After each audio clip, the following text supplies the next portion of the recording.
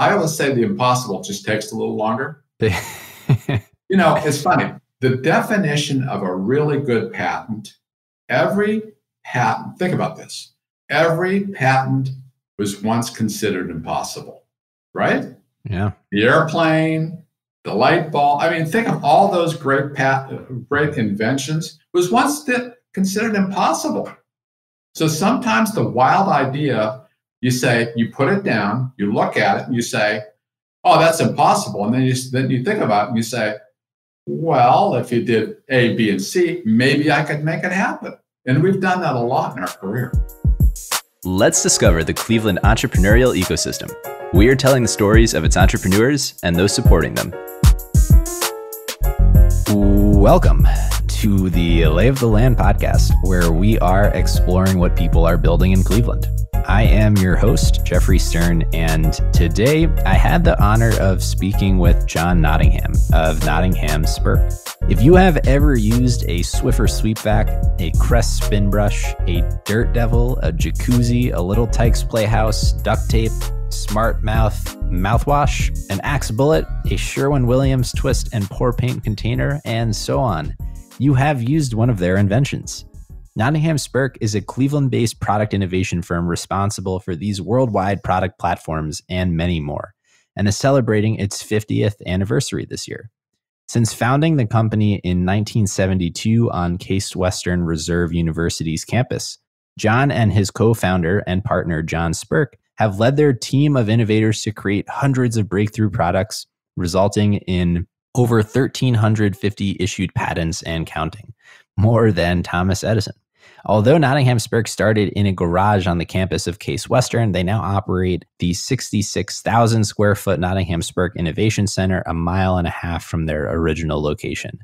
With teams dedicated to insights, product design, engineering, prototyping, digital design, and commercialization, the projects and ideas stay within those walls until market launch.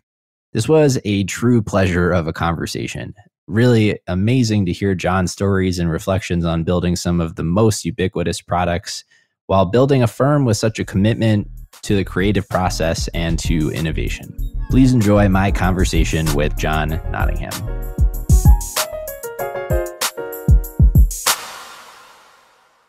In prepping for this conversation today, it became very clear to me how much creativity and innovation you have and are contributing to this world, albeit a little behind the scenes or outside of the main spotlight, if you will. And so very happy to be a spotlight for you here and to shed a light on some of, I think, the really incredible work that you've done here in Cleveland and over the past 50 years and continue to do so today. So thank you for taking the time and coming on to share your story. Oh, thank you for having me. Yeah. So I'd love if we could start if you just take us back and give us kind of the history here of how Nottingham Spirk got started. I know it transpired right here in Cleveland in a garage, perhaps on the campus of Case Western, but maybe just take us through how it came to be and a little bit of that founding story. Well, I came to Cleveland to go to the Cleveland Institute of Arts Industrial Design program.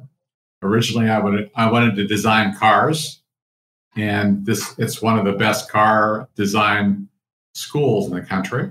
John Spirk also came there at the same time. We met in line at registration in the freshman year. Interesting. And we went through the 5-year program together. Originally, we competed with each other.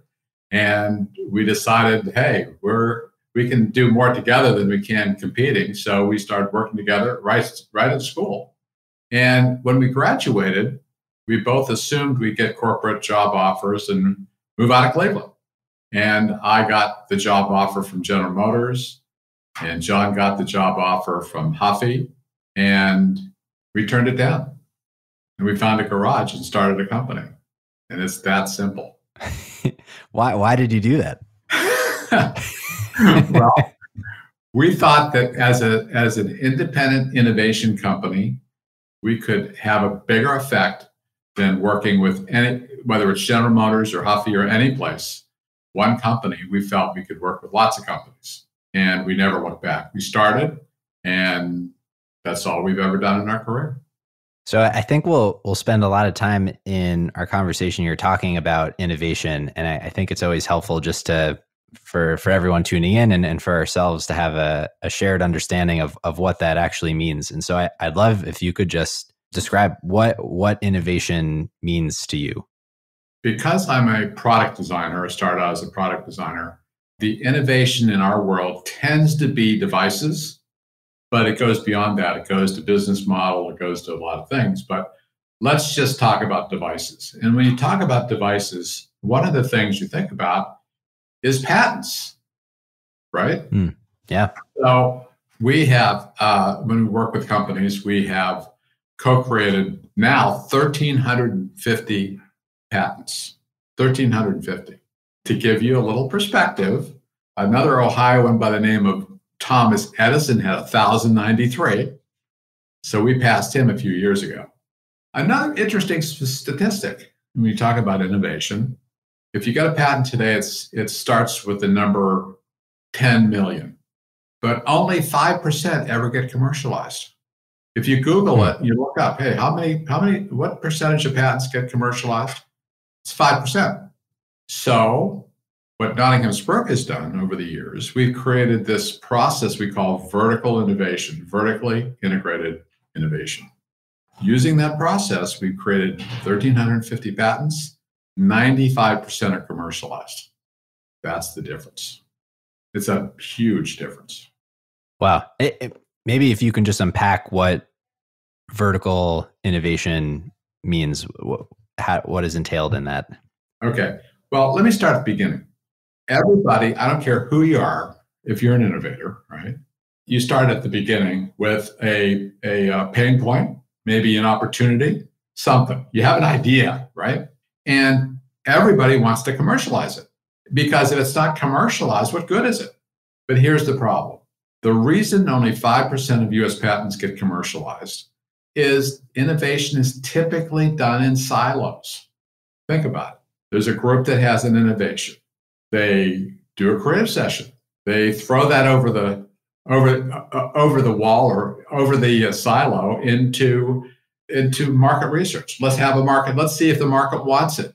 So the market research will do a study, and they'll put that in a binder, right? And they'll throw that over the silo into a design group.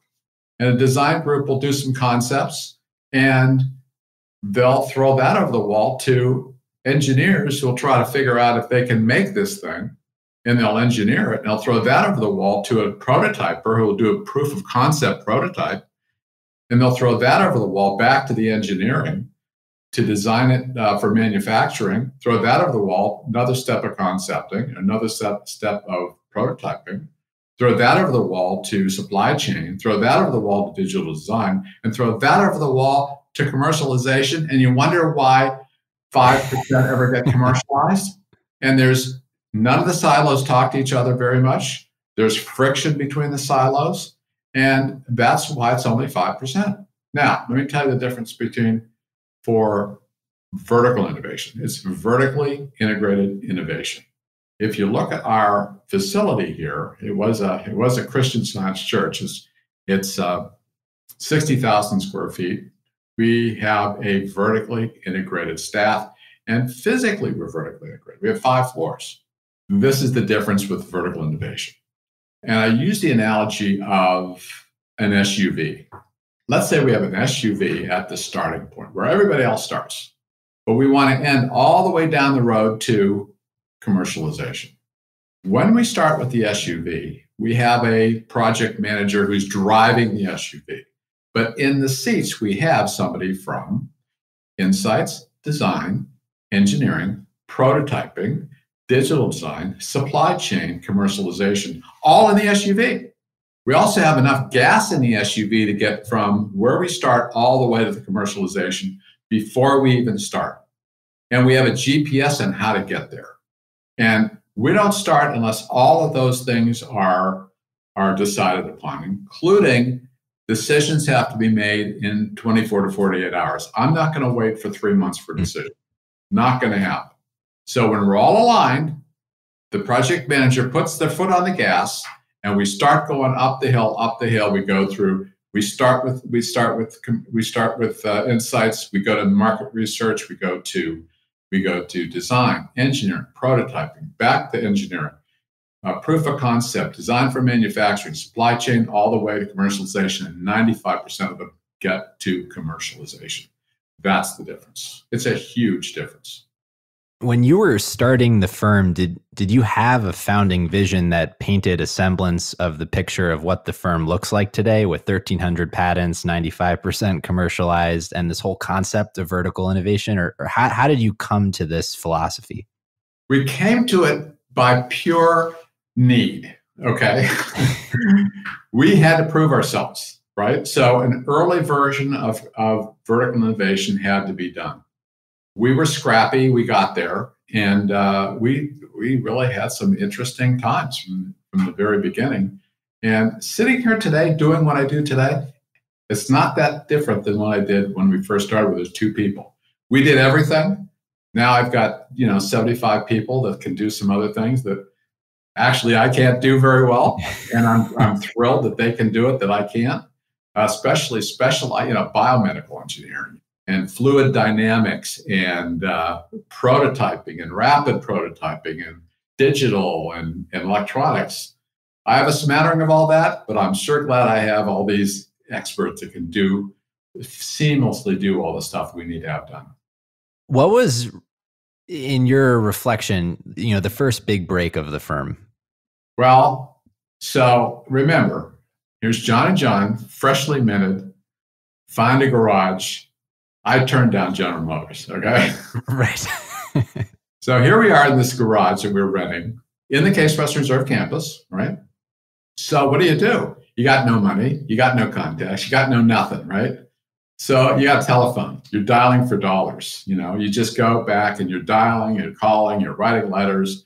Nobody would give us the time of day, except one. Long story short, we got a connection with a little company in Macedonia called Rotodyne. Now, Rotodyne was a rotational molder. And I remember the president of the company said, I walked in and he said, well, what do you know about rotational molding? I said, everything. Oh, okay, then he's just started. On the way back, I said to John Spirk, I said, we got to be real quick studies on rotational molding. We learned everything we could find about rotational molding. Now, let me tell you what it is. You have a steel cast aluminum mold. You open it up. You pour in what's typically polyethylene plastic. You clamp it down. You start to rotate it. You go into a heater, and it melts the plastic. The plastic coats the inside of the aluminum. And then it goes into a chiller, and it chills it. And when you open it up, you have a hollow plastic part, like a barrel, right? An industrial, these Jersey barriers, the barricades they talk about in the streets. Those are rotational molded, mostly industrial. Well, this company, Rotodyne, was doing bedpans for the hospital supply industry, rotationally molded bedpans. Mm-hmm. Now, I'm not going to call my parents that just paid to have me go 5 years to college, knowing that I turned down General Motors, to tell them I'm going to do a bedpan. I'm not going to make that call. I'm not. But if you look at a bedpan and you put 4 wheels on it and a roof, it becomes a little car, doesn't it? It does, yeah. Yeah. And long story short, that became Little Tikes. Rotodyne changed their name to Little Tikes. That little $1 million company grew to $600 million. We started I designed the logo for Little Tikes by hand. And we did, dozens and dozens and dozens of products and helped them grow. So that was probably the first big break. Not too bad. That's incredible. One of there are a lot of strings I want to pull on here, but maybe to start, and I don't know if it is a tension from your perspective, but new product development versus improving things that already exist. Right. Like the conventional wisdom that I always hear is to not reinvent the wheel, but it appears this is precisely what you have done and have done quite successfully for a very long time. Well, most companies that we interact with have a wonderful core business, their core product. That's their bread and butter. That's what they have to concentrate on. That's what happens that, next quarter they got to make their numbers. They got to deal with their customers. I get it. I've got the luxury of interacting with that company that's doing the core to do what's called adjacent and disruptive and breakthrough innovation while they're doing their core. And best practice is that you should do both. Most companies aspire to do both, but the problem is they spend so much time on their core. On a Thursday, they'll go out and do a creative session to do new things. Everybody get all excited. They'll have 100 ideas. They'll put it in a binder, and then on Friday they come back to work, and their customer had a hiccup, and everybody gets sucked back into the core. I've got the luxury in our group to think outside that proverbial box and do something different. And that's what we've done our whole career. How do you maintain that culture of and commitment to innovation? Because from afar, I think one of the pitfalls of standing companies is a general complacency that kind of sits in over time, where it's that over maybe commitment to focus on the core, where they lose that culture of innovation that maybe spurred them to the peaks that many of those companies now try and build moats around. And it's now about preventing others from ascending rather than like trying to continue that climb. So how have you, both internally as a company and also with the clients that you work with, foster this culture of innovation where you challenge yourself? It starts with the environment itself. When we were outgrowing our facilities, when we were looking for a new place, rather than look for a loft or an office building or an industrial park, we found a church, of all things. Why would you do that? Well, church architecture is designed for inspiration, right? It's designed to think beyond yourself. When you go into a church, you're like, oh my God, you look at the high ceiling. In our case, you look at our rotunda, our oculus. You want to do something great. You really do in that environment. And then you encourage your staff to always be thinking about new things, thinking about the customer, thinking about creating new things, and build a culture that you're always questioning. And this whole vertical innovation idea means that everybody works as a unit. You have a project manager, but they're talking to designers and engineers and insights and biomedical engineers and all those people that are going to have one goal. That goal is commercialization. We're all working to the goal all the time, every time. The other thing is most of our people are working on 2 or 3 projects at the same time. So when one you're waiting for a decision, you shift to another, and it's very organic. There are groups, there's teams you might be on one team for one project and another team on another project, and you're always mixing it up. It's always a variety. We're always doing something. Well, one of the things we don't do is get bored. Boredom is not around, for sure. Sometimes I say I skip in the morning and I crawl out at night. That's how I feel. I'm physically and mentally exhausted by the end of the day. Now, you caught me at the end of the day. I'm still doing okay, but I'll crawl out of here when I'm done. How does the creative process work? I think it would be really interesting to hear from like soups to nuts. Take us through an innovation process. What does each step kind of look like? And what are the kinds of questions that you're asking along the way? Well, early on, okay, here's the thing. You got to start with the customer. I'm not designing a product for me necessarily. I'm designing for some customer. So we bring our customers into our place and we talk to them. What is your desires? What are your pain points? What are your issues? Look at the products you have in front of you. Are they satisfying you, or is there something else? So we start there. We start there really looking at those pain points. And then we have a series of what we call creative sessions. One session is, I call it the diverging session. You start with that pain point, start with the opportunity. Now you diverge in ideas that I call mild to wild. Now, mild is, here's a product, here's an incremental improvement. Okay, I get that. Now, once I've done that, what is the most wild thing you can think of? Forget the technology. Forget if it could even be done. If you could just have wave your magic wand and you could create the most wild thing you could, put it down and let's see that. Now you got mild to wild and everything in between. And now you have 27 different ideas in between. So that's diverging. And if you're not careful, you'll have hundreds and hundreds of ideas. Well, then you're exhausted. You're crawling out. You're exhausted. The team is exhausted. Oh, by the way, there's no bad ideas. You're in a group. You're thinking thoughts.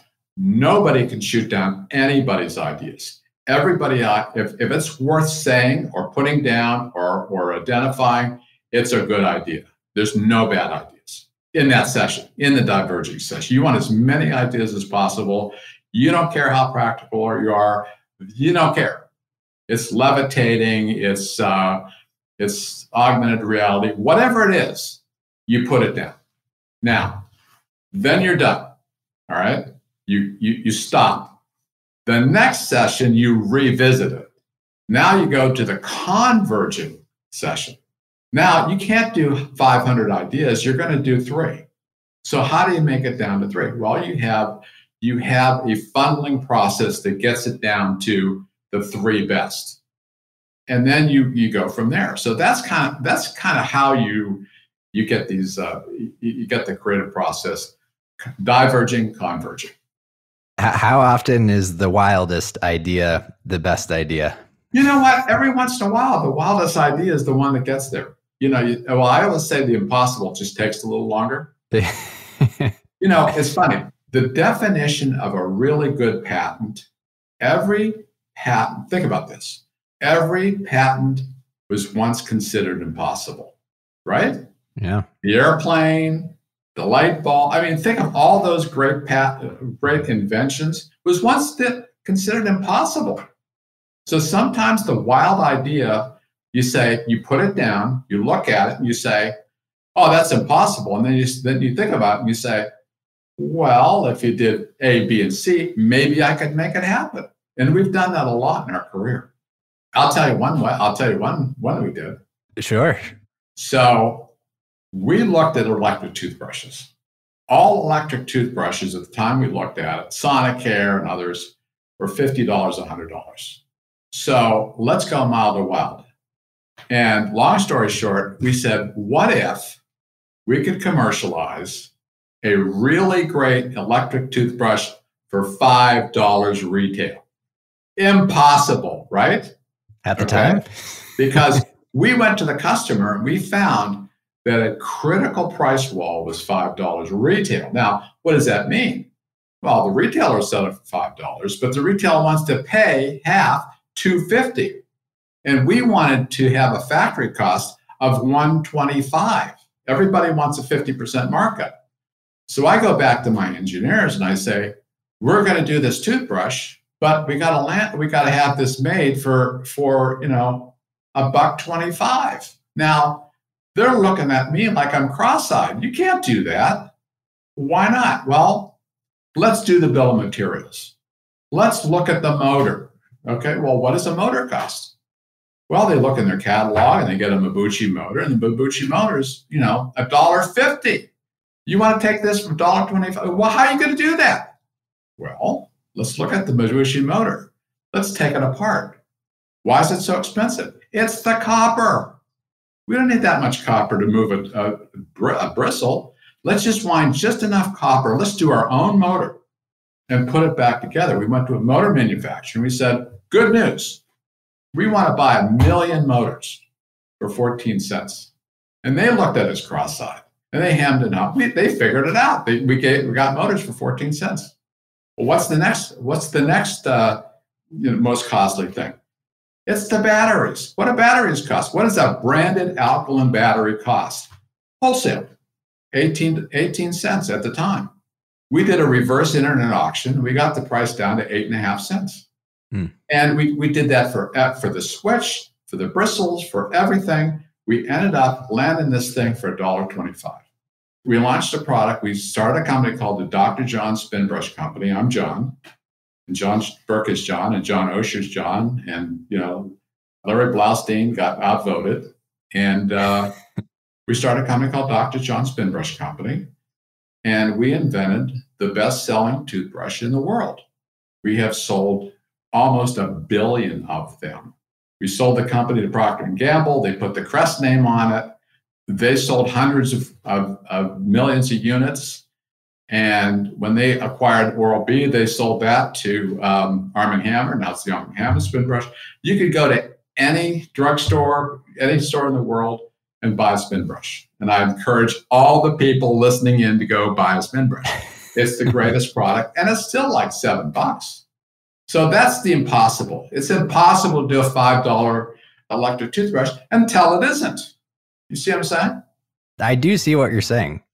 How often do you get pushback against pushing the boundary of what people think is impossible?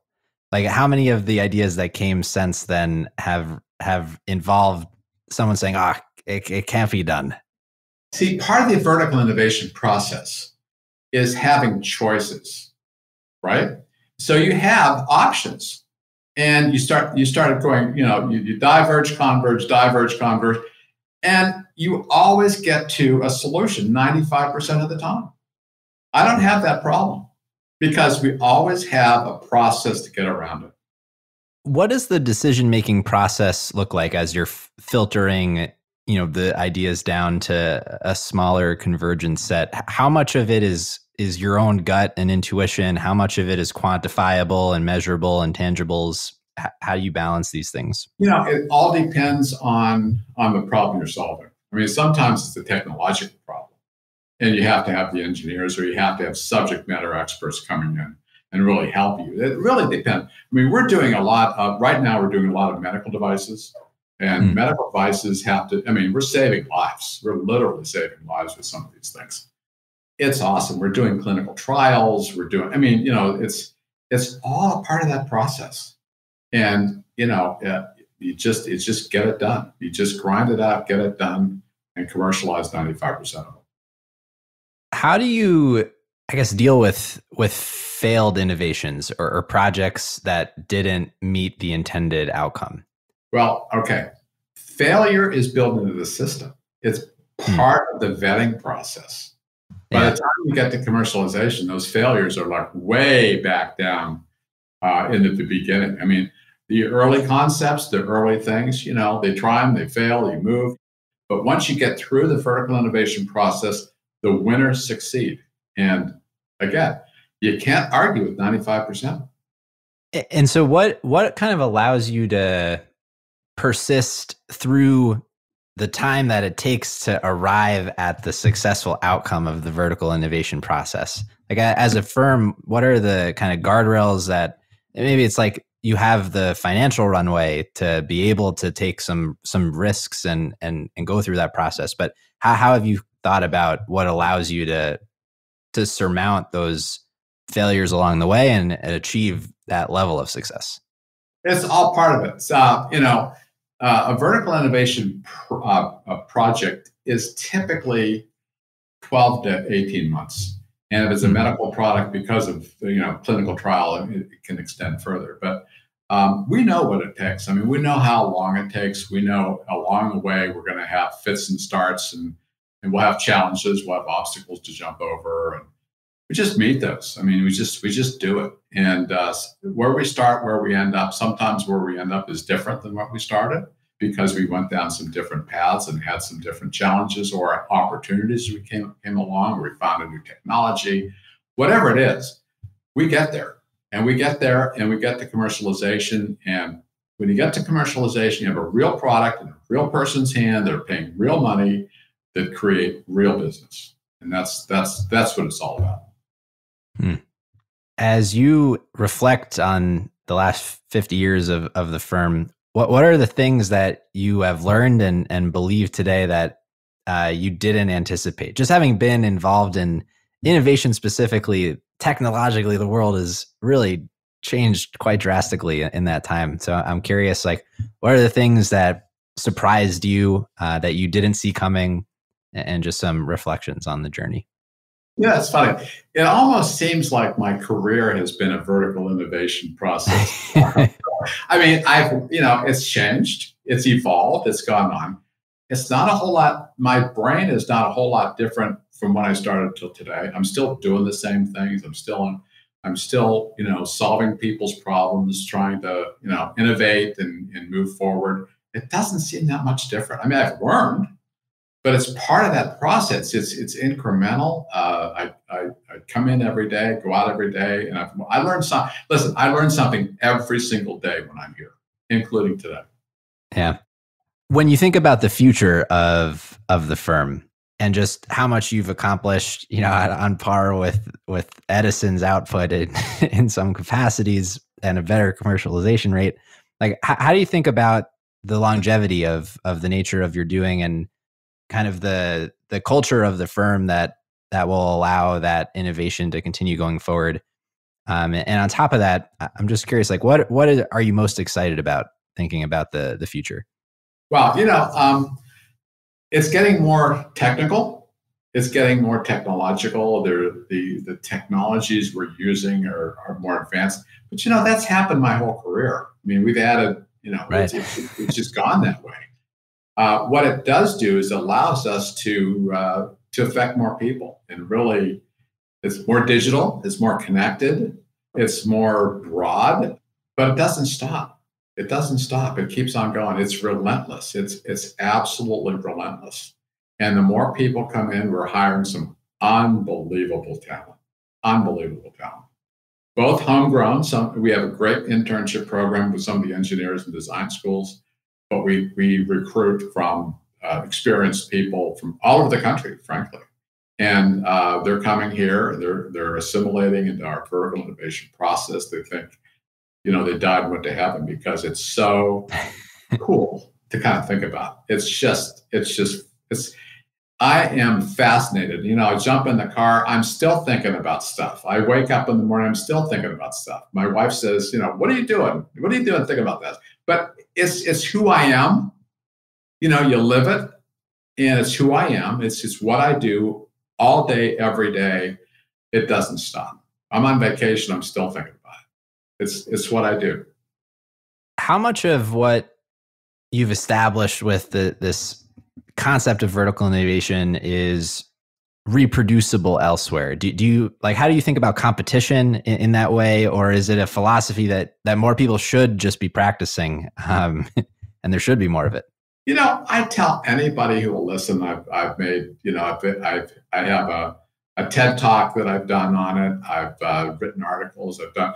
People come in here, I tell them, listen, this is our secret sauce, right? Right. What? It's easy to say, it's hard to do. Most companies that I know of, and there's some great companies out there, let me tell you, but most of them do a part of vertical innovation. Some of them do really good on the front end, design and concept and everything else. Some others do really well on the back end, supply chain and all that other stuff. I have never seen anybody do it from beginning to end the way we do it. It just I've never seen it set up. Oh, I've seen it once, just once, which kind of gave me the inspiration of this. Pixar Studios. About 20 years ago, maybe a little longer, I had the benefit of going through Pixar. There's a great book written, I think it's called Innovation Inc., about Pixar. Steve Jobs, that was his baby. In fact, they call it the Steve Jobs building in San Francisco. And what is it? Well, it is an atrium. They'll tell you about this. There's an atrium in the center, okay? And they put the restrooms on one side, they put the cafeteria on the other side, they stack the floors around it. They put all, in Pixar, they have the writers and the animators and the voice of everybody is in that building. And Steve Jobs talked about this. It's designed that during the day, people bump into each other in the hallway, in that atrium, and on purpose. And because creativity is a mix of formal sessions and informal sessions. And they all work together, and they are vertically integrated. They do as close to vertical innovation as I've ever seen any company. And look at their track record. I mean, I never saw the statistics, but I'll bet you 95% of their movies are successful. And I don't know any other company that can say that. So that's the one benchmark that I'll give you. So if the secret sauce ultimately then is in the execution of vertical innovation, what makes it so difficult to emulate in its entirety? Well, first of all, you have to have the environment. And after I saw Pixar, we found this church that has a central rotunda, staff floors around. We bump into each other during the day. Does this sound familiar? We actually physically designed it around the Pixar environment. So that's one. And then you have to have a staff that's diverse, diverse in culture, diverse in what you can do, your background, and everything else. You put them all together, vertically integrated, and you have to do it in a vertically integrated way. I just haven't seen anybody do it. Maybe they will, but I've been working on it for decades, and I'm still tweaking it. So let them catch up. I do have a follow-up on that. I'm just curious your perspective. I mean, obviously in the last 2 years, societally, we've been pushed a little bit in a direction where remote is more of an option, maybe even prescribed in some situations. And I personally have found it a little difficult to have that kind of unplanned interaction with people at work, where the nature of hopping on a Zoom call is very transactional. How have you navigated that as a company, and what are your thoughts on kind of remote work? Well, look here. So we make things, right? We're doing a prototype. You cannot phone in a prototype. Let me tell you. Right. So during the entire pandemic, the majority of us were here. The ones that have to build the prototypes and do the kind of thing and interaction. Most of our staff was here because, first of all, we were doing medical devices. We've had the FDA give us breakthrough status in some of these medical devices. We're fast tracking medical devices through the pandemic, some of which are solving the pandemic issues, which I could talk to you about.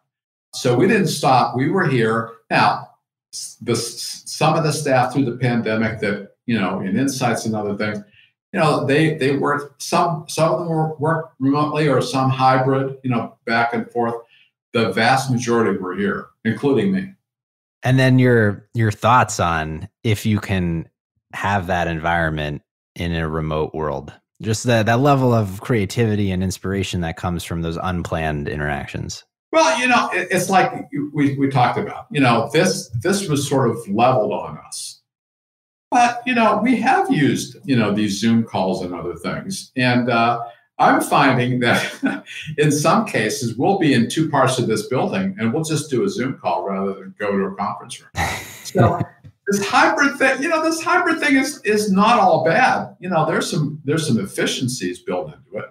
We're doing, we have a number of venture companies that we've co-founded, and we are on the board of directors in a lot of these things. And our board meetings, rather than, we've got one company on the West Coast, and 4 times a year, we'd have to, fly out there and get hotel rooms and go to the board meeting. Well, now, maybe 2 or 3 of those board meetings will be right like this, right on Zoom. As nice as it is to be there, it's nice to have this thing. So listen, this is part of our system. Hey, listen, if Zoom calls are efficient and so forth, hey, build it into the system. I don't care. How often are those ideas homegrown, I guess, emerging from within the firm versus from a client that you're working with? Like, how often are you spinning up companies versus bringing in customers? The vast majority are customers. When people say, well, do people come to you with an idea or whatever? Everyone's different. Most of them, we have a client partner. Even in the companies we start, we usually have a private equity or a family office where we have, we combine, the funding with the whole vertical innovation process. And it's usually collaborative some way. We don't have all the answers. We really don't. But we collaborate with our client partners, and I don't care where the idea comes from. And when we apply for the patents, the true inventors run that patent. Sometimes it's some of us, sometimes it's one of our client partners. We put on, we'll have, 2 or 3 or 4 inventors on each patent. And I don't really care as long as we get the patent going in the right direction. I'd love if you could just take us through maybe a few of your other favorite projects, most impactful that you've worked on. Oh my. I mean, there's so many of them. You go to thousands. Go to our website, take a look. I mean, there are dozens and dozens and dozens, from medical devices to consumer products to industrial products. The process is the same in a way. Gosh, the medical products are game changing. We're doing a blood testing device. We've licensed the original technology from Case Western Reserve. We found a group of scientists there, brilliant, that use physics instead of chemistry to test blood. What does that mean? Well, you don't have to get antigens from China because it's solid state. You're using a laser. So when we got it was the size of a conference room. It used gold to use on their electronics. I mean, it worked. It proved feasibility, but it was impractical at that point. We had to take it from the conference table size thing to a handheld device. We have a little thing called a clot chip. We got it down to $3 cost. You have a drop of blood, you whip the blood, you stick it in our handheld machine, and you find out digitally whether your blood is too thick or too thin.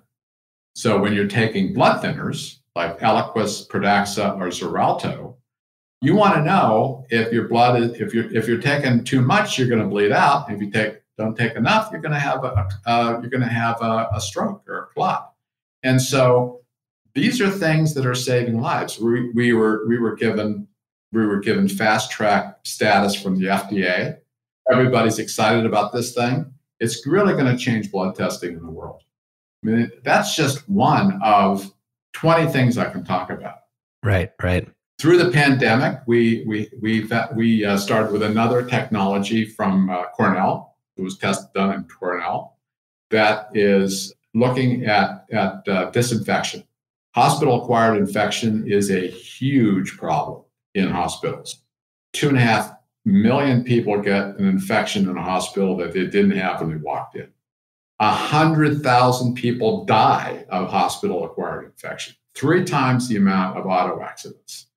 Wow, that is alarming. It's very alarming. Yeah, it's like a jumbo jet crashing every week. I mean, it's horrible. Anyway, jeez. So one of the things, if you take a look at a cell phone, everybody that works in a hospital brings a cell phone in and uses the cell phone and takes it home.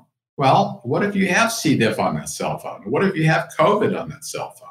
How do you disinfect it? Well, I'll tell you what the hospitals are doing today. You take a tub of wipes, disinfecting wipes, you pull the wipes out, and you got to rub this thing for 4 minutes.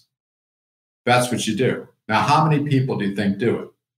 4 minutes. 1%, right? That's more than most attention spans these days. Okay. So our technology is now the size of a microwave, and it's got a little tub of hydrogen peroxide combined with cold plasma, a technology. You put your cell phone in, you close the door, 5 to 10 minutes, it's totally disinfected, doesn't harm the electronics, doesn't harm the environment. You can put your stethoscope in, your name tag, your pen, anything that might get infected, you put it in there. It saves each one of these little tubs of hydrogen peroxide, saves 44 canisters of wipes that are not biodegradable, that are going to end up in landfills. That's just a couple of weeks ago, got EPA approval. As soon as we got EPA approval, we had 27 hospital systems order these things. Wow. I mean, this is going to change disinfection in the world. Think about it. Yeah, no, it's incredible. Another technology we started. Again, these are companies we co-founded. Another company. Do you ever know anybody with a concussion? Yeah, sure. Okay. The therapy for concussion. First of all, there isn't any therapy other than sit in a room for 30 days. That's what you're supposed to. Inactivity for 30 days. We have a device that we've designed. We're going through a large clinical trial right now. It's cold therapy around your carotid artery and around your head. It's a little device that cools down the brain. So let's say you have a concussion, you go off the football field. The trainer puts this on for 30 minutes, okay? And then within 48 hours, puts another 30-minute section, and the recovery is 3 days, not 30 days. Wow. This will be this summer, this will be the first FDA-approved therapy for concussions in the world. It will be standard of care for concussions. It'll be best practice for concussions in the world. You will hear about it. So those are 3 of my 20 things I could talk about. Yeah, no, thank you for sharing those. Not too shabby. Are you drawn to any industries more so than others, or is it more just this love of the process? And I love the process. I love solving problems. We started out in consumer. We've migrated very heavily into medical. We've got biomedical engineers that'll, are brilliant. We're doing a lot of industrial things. But being grounded in consumer. What is a consumer? You have to be innovative. You have to be low cost, and you have to please the customer. Well, medical's the same way. Really, industrial's the same way. Everybody's got a customer. So it really doesn't matter the industry. It matters, the opportunity and the wherewithal to do it. Well, I want to maybe bookend our conversation here. I have a closing question for everyone, but I also just want to kind of ask if any other reflections or parting wisdom that you have for the audience, or just thoughts on the journey so far. Well, I'm just excited about the next 50 years. Okay. I don't know how long I'll be able to participate in the next 50 years, as long as I could, right? But if I've seen all this in the last 50 years, what's going to happen in the next 50 years? Holy cow. But we are set up to do some really, really, really wonderful things. It's very exciting. And I know you're doing a lot of work here in Cleveland as well. Oh, yeah. You have the EY Innovation Hub and things of that nature. I mean, if you'd like to speak to that, I would love to hear a little bit about that before we wrap up. Well, you know what? I love being in Cleveland because we're not Silicon Valley, but we're Manufacturing Valley. We've got a great legacy of manufacturing. And right now, most factories are what we call Factory 3.0. In the next 10 years, there'll be 2 types of factories. Ones that'll go to 4.0, in other words, digitization, digital twin, and connectivity of all their machines in the factory, or they'll be out of business. It'll be one or the other. And we have companies every day coming in here talking about, how can we get to that next level? And you don't have to reinvent the wheel. You can take your old equipment and you can digitize it. You can pair it with connectivity, and you can do it right now. You don't have to wipe out your factory to go to brand new thing. So we're working with a lot of people, and it makes sense to be in Cleveland. It doesn't make we would never be in Silicon Valley. First of all, the cost of living is too high. Second of all, they don't have the supply chain. They don't have the infrastructure that we have in Cleveland. So it's perfect to be in Cleveland. I wouldn't be anywhere else. Perfect segue for our closing question, which is not necessarily for your favorite thing in Cleveland, but for something that other people may not know about, a hidden gem. You know what? I'm going to say, it sounds too obvious, but I'm going to say it anyway, that I think the Cleveland Clinic, and I'll tell you why. I'm on the board. I've been on the board of the Cleveland Clinic for 20 years, and it's world class. I mean, there is nothing better than the Cleveland Clinic. It's so good, it's going to get better. I just had a board meeting yesterday, and we're going to open up in London. The Abu Dhabi is just going great facility through California, Las Vegas. I mean, we're just starting. I mean, there's just the Cleveland Clinic is so good. It's gonna change healthcare more than people think. It's on steroids.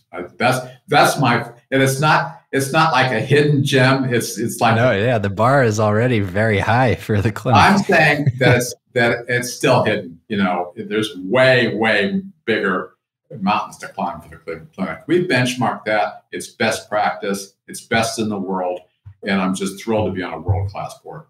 Oh, amazing. Well, John, I, again, really appreciate you coming on and sharing your story today. It's absolutely fascinating to hear about the work you're doing and the process. So thank you very much. Well, thank you. Thanks for having me. If folks have anything they would like to follow up with you about, what is the best way for them to do so? Just email me, jnottingham@nottinghamspirk.com. Easy. Awesome. Well, thank you again, John. Okay, thank you. Take care. That's all for this week. Thank you for listening. We'd love to hear your thoughts on today's show. So if you have any feedback, please send over an email to jeffrey@layoftheland.fm or find us on Twitter @podlayoftheland or @sternjefe, JEFE. If you or someone you know would make a good guest for our show, please reach out as well and let us know. And if you enjoy the podcast, please subscribe and leave a review on iTunes or on your preferred podcast player. Your support goes a long way to help us spread the word and continue to bring the Cleveland founders and builders we love having on the show. We'll be back here next week at the same time to map more of the land. The Lay of the Land podcast was developed in collaboration with the Up Company, LLC. At the time of this recording, unless otherwise indicated, we do not own equity or other financial interests in the company which appear on this show. All opinions expressed by podcast participants are solely their own and do not reflect the opinions of any entity which employs us. This podcast is for informational purposes only and should not be relied upon as a basis for investment decisions. Thank you for listening, and we'll talk to you next week.